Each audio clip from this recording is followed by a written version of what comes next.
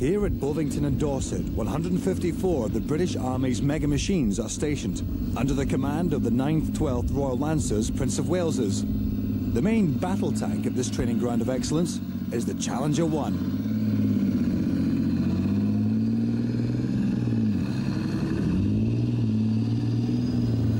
Powered by its vast rear-mounted Rolls-Royce CV12 turbocharged diesel engine, this thirsty beast can move at a healthy 56 kilometers an hour.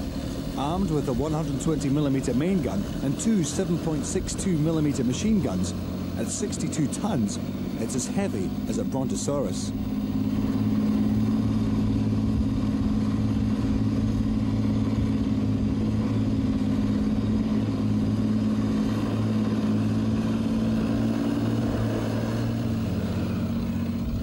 Crew consists of the driver, gunner, loader and tank commander.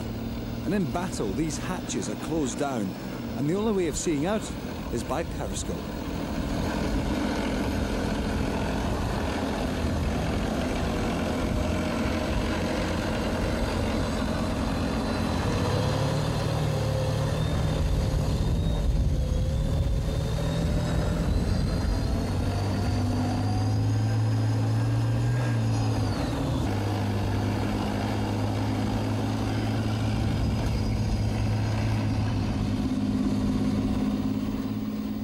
The 18-ton main gun is accurate at over 10,000 meters, and each tank carries 52 rounds. Automatic stabilizing makes the main gun stay on target, regardless of the tank's movement. And the turret, powered by a second engine, can turn a full 360 degrees.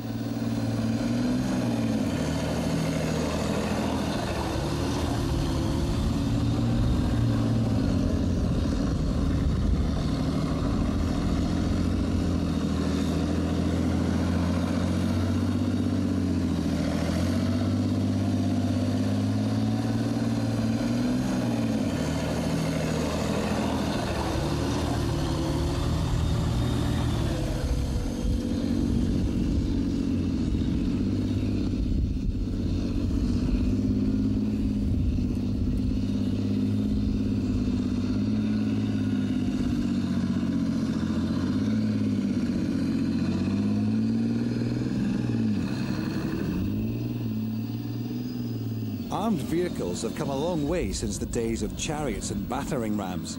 The improvement over hundreds of years in mobility, protection and firepower are all rolled into this battle-proven Challenger 1.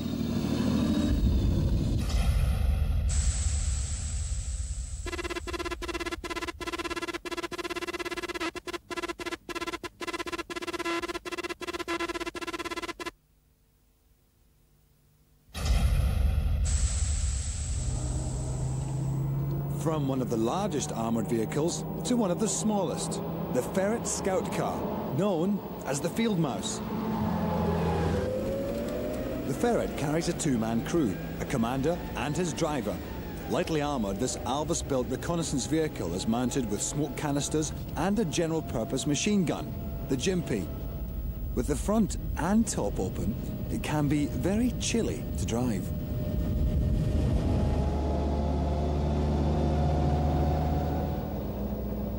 With a top speed of 72 kilometers per hour, allowing it to dart about the front line, its successful design has kept the Ferret in service for 40 years.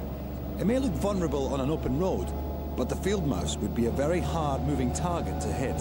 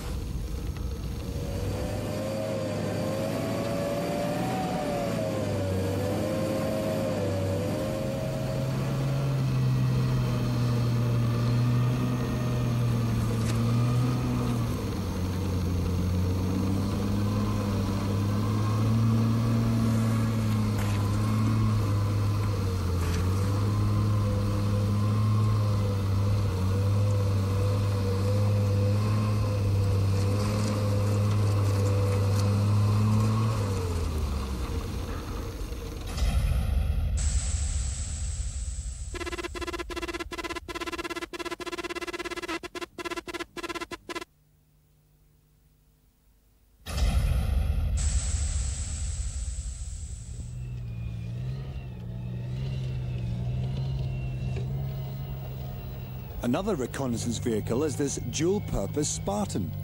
Used for long-range recces, it also acts as an armoured personnel carrier.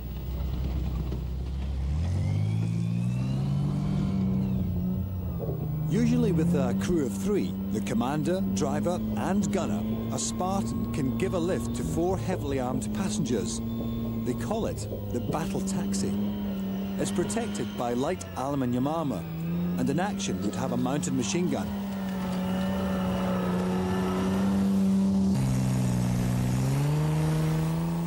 Jaguar engineering in the Mark 100 4.2-litre engine enables this tracked transporter to go at up to 80 kilometres an hour, making it one of the fastest vehicles on the battlefield.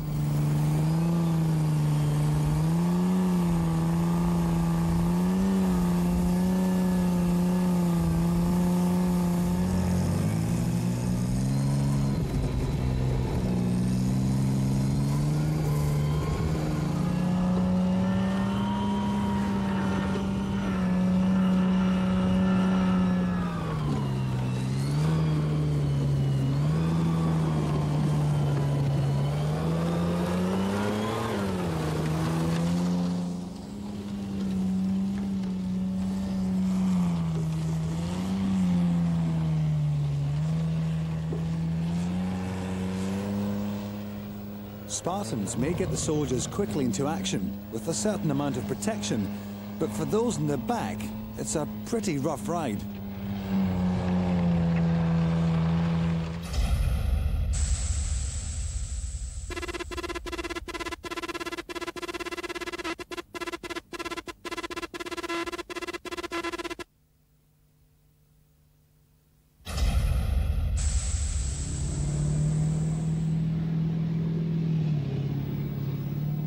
Next up is the Warrior. This armoured personnel carrier can take 7 soldiers in the back. Its powerful Rolls-Royce Perkins V8 engine gives it a top speed of 65 kilometres an hour.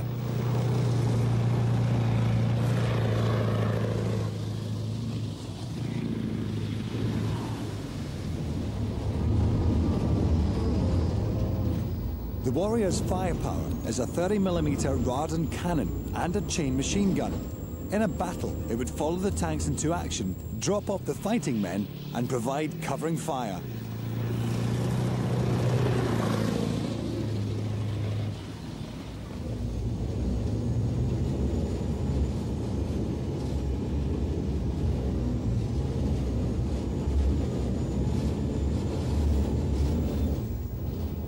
The ride is bad enough for the commander, and it's even worse being shaken about in the back.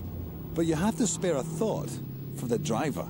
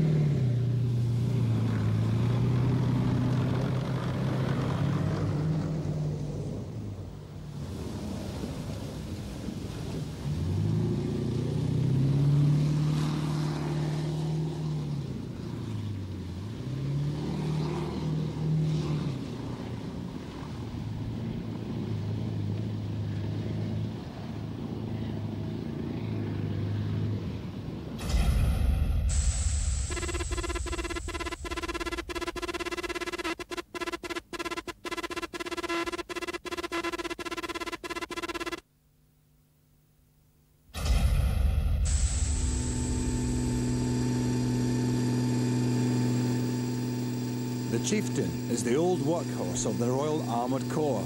First introduced over 30 years ago, over 2,000 have been made, and many have been sold to other countries. In their time, Chieftains have seen their fair share of action, and in Britain today, they're ideal for training.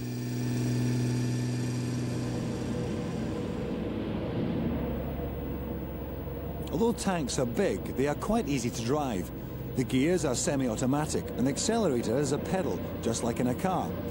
Instead of a steering wheel, the driver has levers on both sides of him. When he wants to turn, he pulls up either one.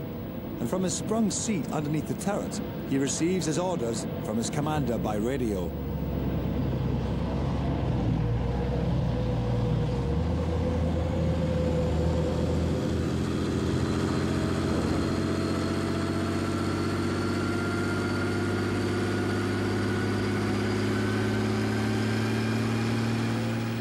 The tracks on tanks were developed from tractor designs used on farms 100 years ago. A track is a belt of flat metal links. A rear sprocket wheel drives this track to the front of the vehicle. The 6 main wheels roll freely over it, and the belt is then picked up at the back. It's as if it was laying and picking up its own metal carpet. If it gets a bit loose, they can easily remove one of the 88 links. It's a bit like tightening your bike chain.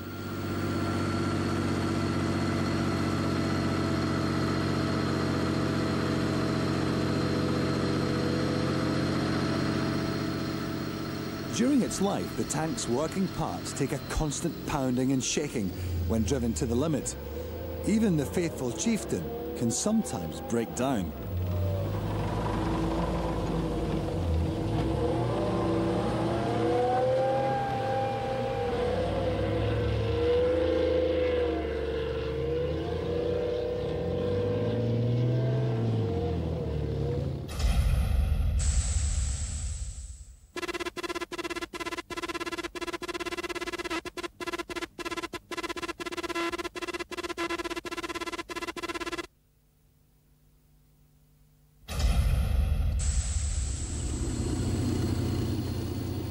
One of the gears seems to have gone. They're right out on the far side of the ranges at the end of a tough session, and the last thing they want is to become stranded. They decide to try and limp back.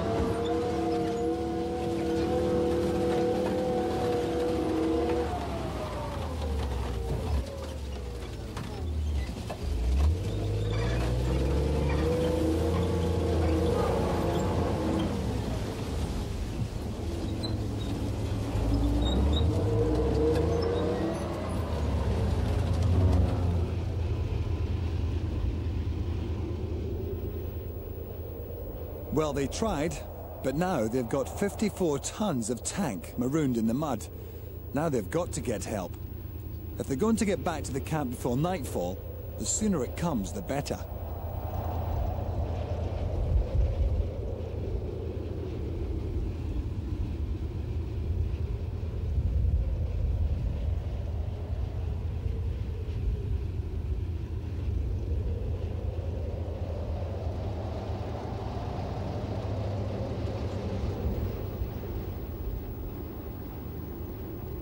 The Royal Engineers' main recovery vehicle is the CRAV. CRAV stands for Challenger Armoured Recovery and Repair Vehicle. Based on the body of a Challenger tank, this battle breakdown unit carries all the tools of the trade for a successful rescue mission.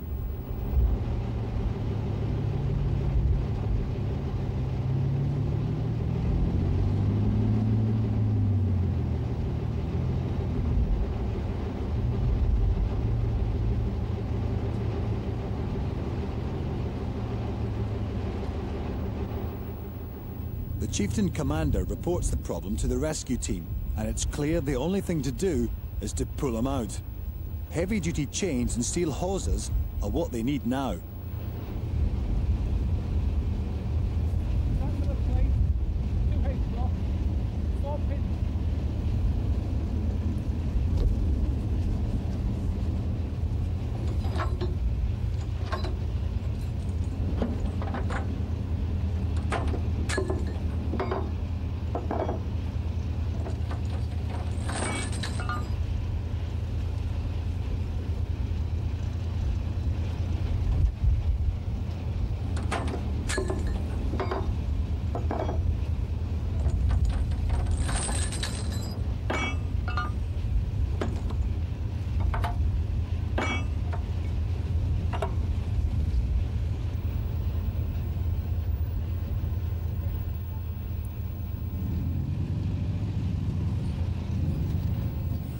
Having bolted all the chains and cables to the stricken chieftain, the Krav backs up to play out its line. When in position, it will wedge in its digger and winch up the slack in a real tug of war.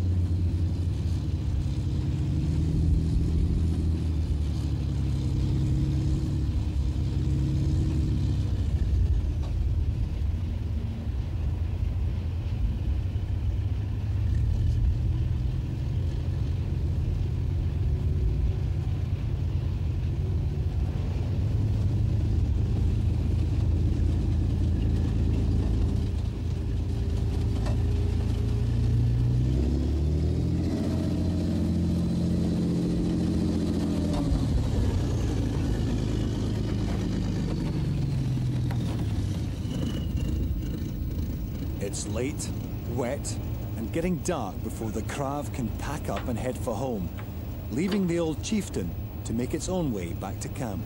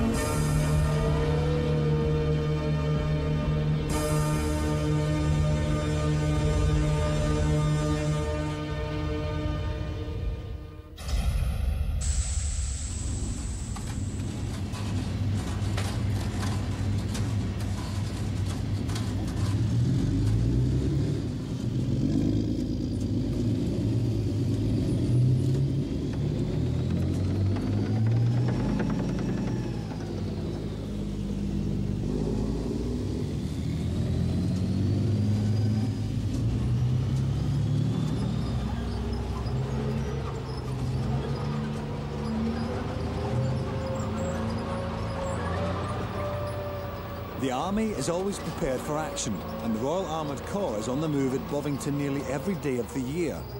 Today there is a long-planned exercise involving men and machines from the 9th, 12th Royal Lancers, the Royal Artillery and the Royal Engineers.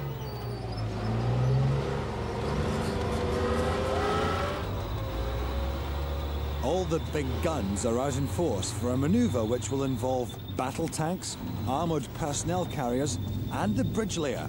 With floods reported on the range, the going will be tough.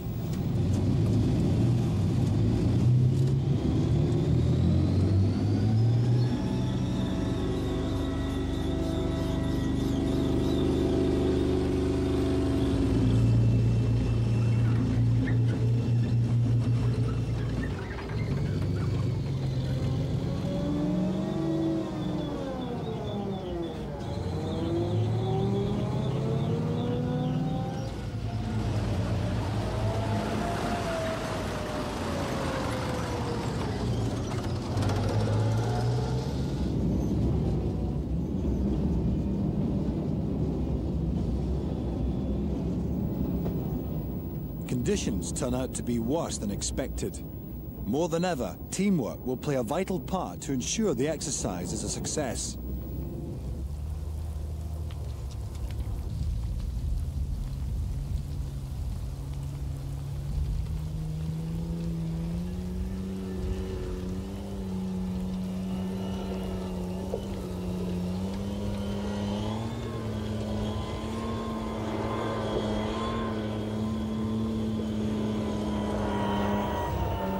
The Spartan crew on reconnaissance discover that the floods have filled the gully, and after reporting the situation, they withdraw to a vantage point and await further orders.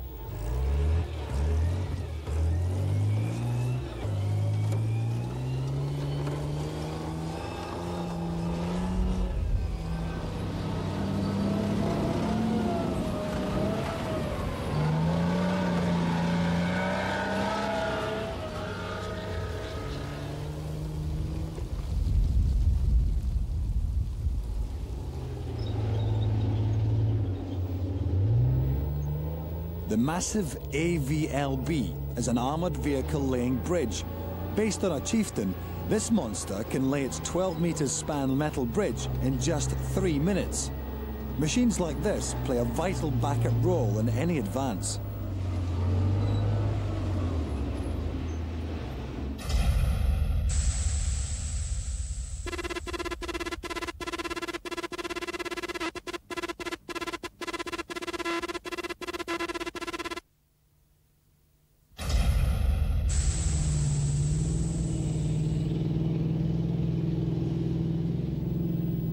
This is the AS-90, a major Royal Artillery weapon. It's the most advanced gun of its type in the world, weighing some 45 tons. The 155mm howitzer has a range of 27 kilometers and can pound enemy positions over the top of advancing troops. Even at that distance, it's accurate to 50 centimeters. The firepower of the AS-90 is awesome. It carries 45 rounds, each of which is capable of levelling an area the size of a football pitch.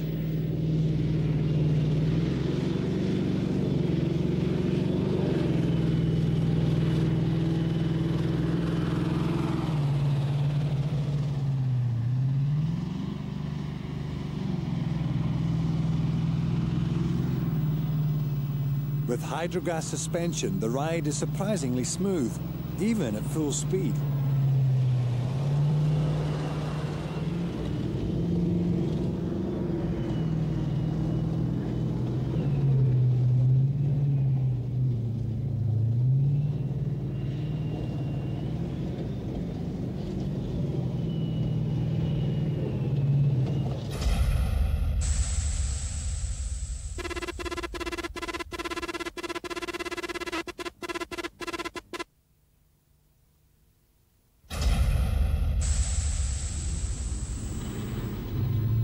The weather has improved, but conditions are still tough.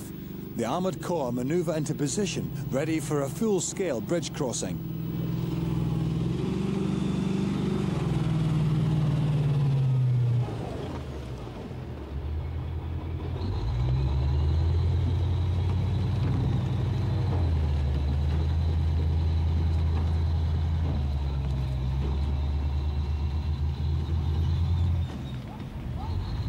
AS-90 tucks itself into temporary cover, and the crew batten down the hatches. The satellite-guided barrel then pinpoints its target.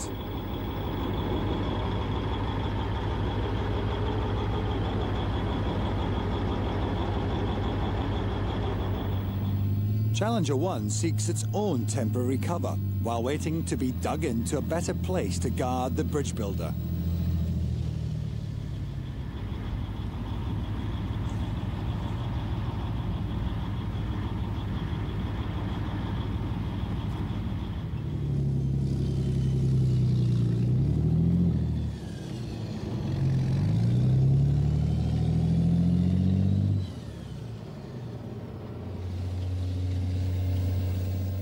The Challenger needs digging in order to make it a smaller target on open ground. The Royal Engineer CET Combat Engineering Tractor is the bulldozer for the job.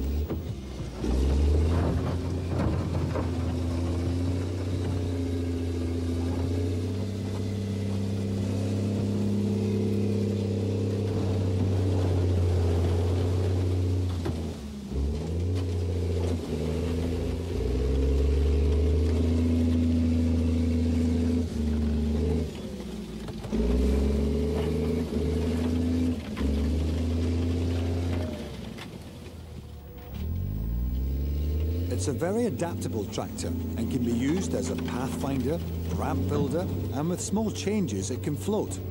It has 2 driver seats, one pointing in each direction, making this a truly push-me-pull-you vehicle.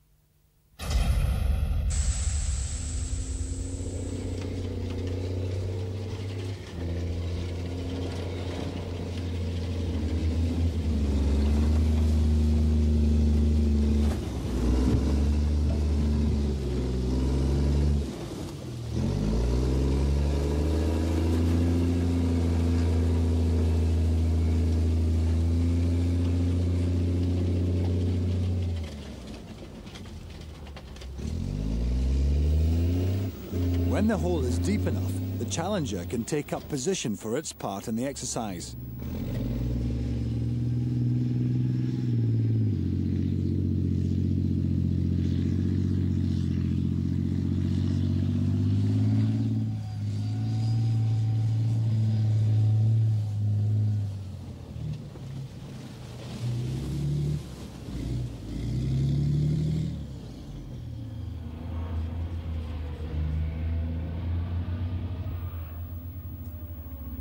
Now it's up to the bridge layer to pave the way for the others.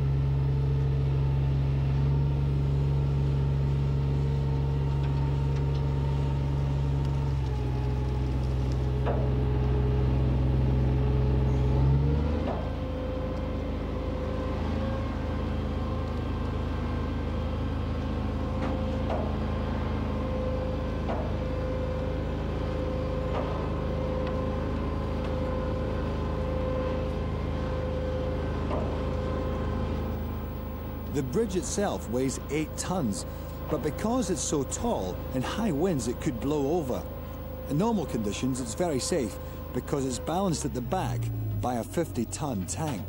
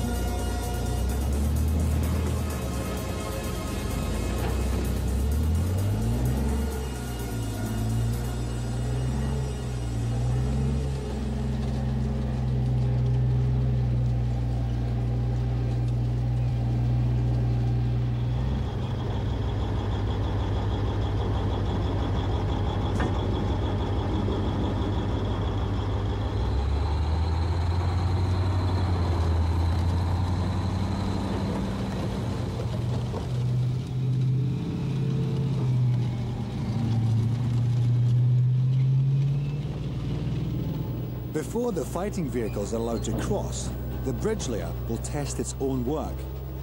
This bridge can support 70 tons, though vehicles only go over it one at a time.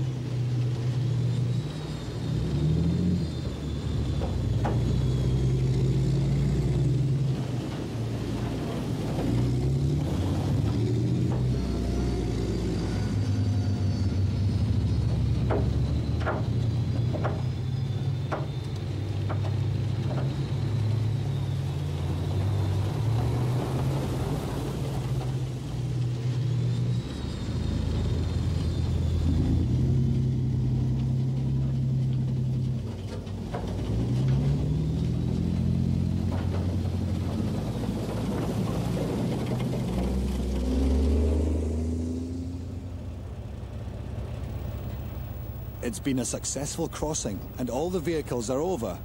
Now the AVLB just has to pick up its bridge.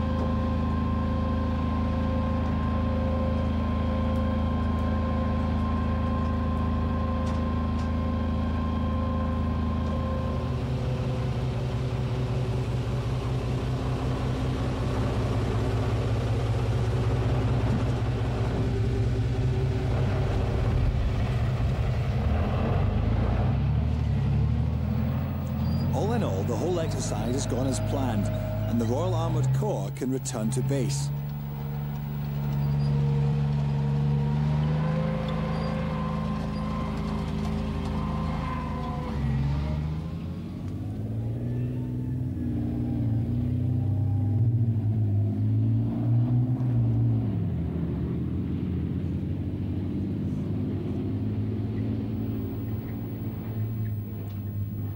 The mammoth might of the British Army fighting machines and their heavily armoured backup vehicles are a power to be reckoned with.